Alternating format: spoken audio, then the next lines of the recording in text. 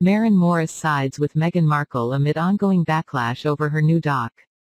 Maren Morris sided with Meghan Markle as she discussed the criticism the former actor is receiving over her new documentary Harry Amp, Meghan. The Chasing After You singer slammed the haters for trolling the Duchess of Sussex for allegedly taking Prince Harry away from the royal family. In a TikTok video, Morris said, "This profound hatred and annoyance at Meghan Markle specifically, mostly coming from women, I have to say, it's unfathomable to me. People are saying a woman should never take a man away from his family, that's all that this is," she added. Have you seen his family? Morris went on to point out several historic royal events when royal members had no option but to leave the family to live with the person they loved.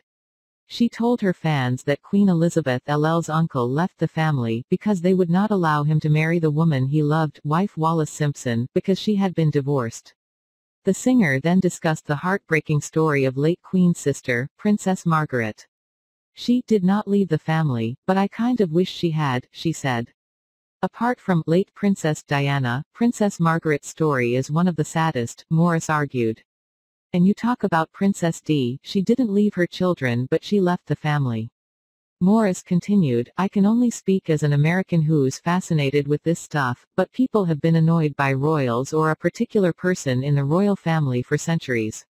So, we are only living in this time of everything being so front-facing and people getting Netflix documentaries, what have you. This all feels very pointed at one woman as it mostly always has in history. So, I don't know," Morris said.